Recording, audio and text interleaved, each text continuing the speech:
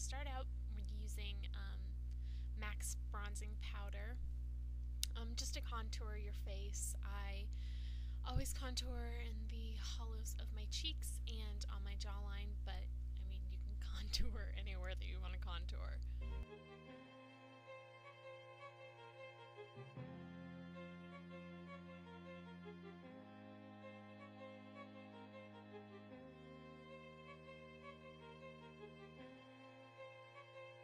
Now we're going to use Smashbox's blush in Radiance, and it's just a hot pink blush, and you're going to put that mostly on the apples of your cheeks, but then also not fanning it, but like bringing it out also, like toward your ears. I don't know what I'm saying.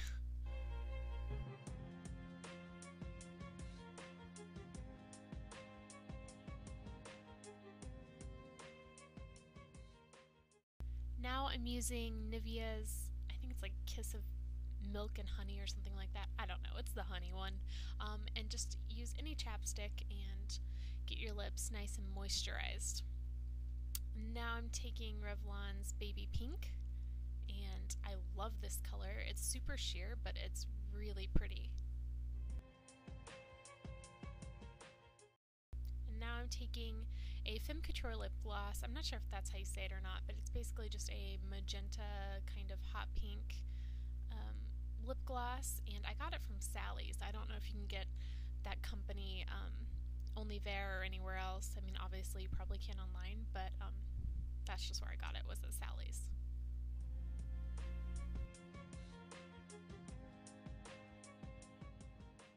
Now I'm taking a Revlon Cream Shadow Quad, and this is the darkest one in it. It's the navy one, and I'm kind of just using this as a base so that way my black will be really black, because a lot of times black eyeshadows tend not to stay black. They kind of fade to gray a little, but this way it'll just keep the color nice and like vibrant and dark.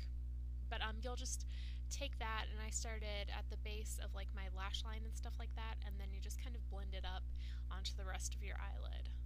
And yes, I'm still wearing makeup from earlier. Didn't feel like taking it off. Now using Coastal Scents 88 eyeshadow palette, I'm taking the black and just dabbing it on, like patting it on, because you want to be careful with fallout since it is a black. You don't want a ton of black shadow underneath your eye.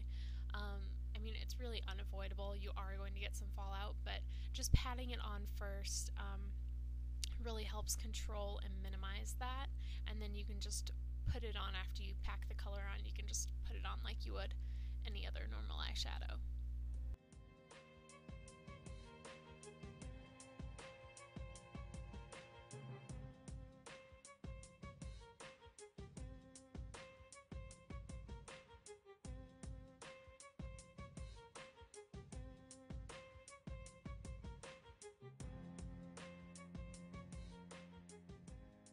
And also run that along your lower lash line too.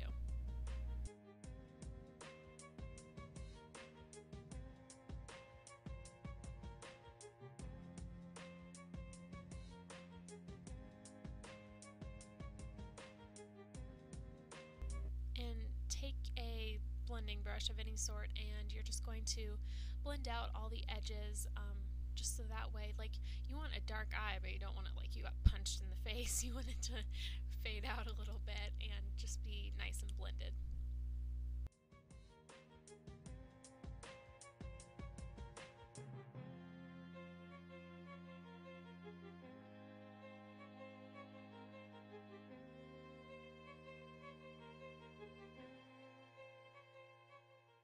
Now I'm taking from the Coastal Scents palette just a light highlighting type color, and just taking it on my brow bone, underneath my eyebrow, and in the inner corner, and just also even using it to blend stuff out a little bit more.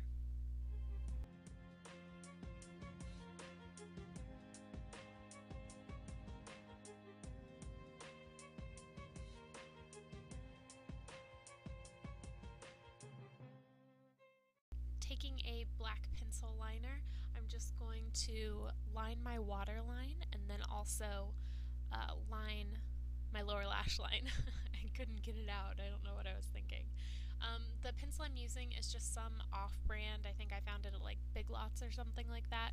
It wasn't a name that I recognized. I would recommend using the Milani Liquify eyeliner in black. It's my favorite black eyeliner. The only downside to it is I'm allergic to something in it, so I really can't use it as often as I would like to. I would use it every day if I could.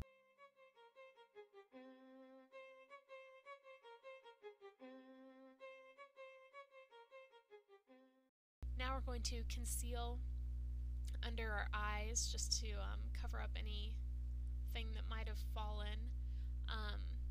But conceal under your eye and then also conceal in the inner corners there, because sometimes whenever you're putting on eyeshadow, the brush can flick the shadow into the corner there. So you just want to conceal that and underneath your eyes.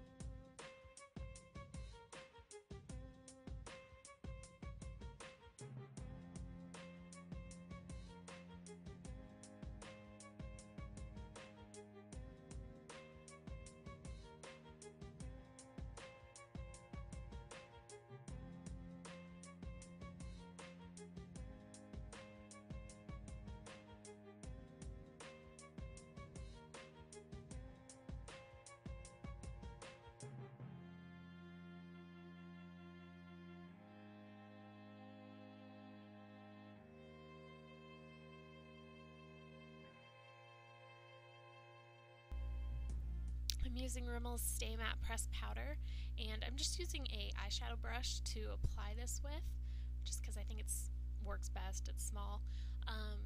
But yeah, I'm just setting my concealer with the pressed powder.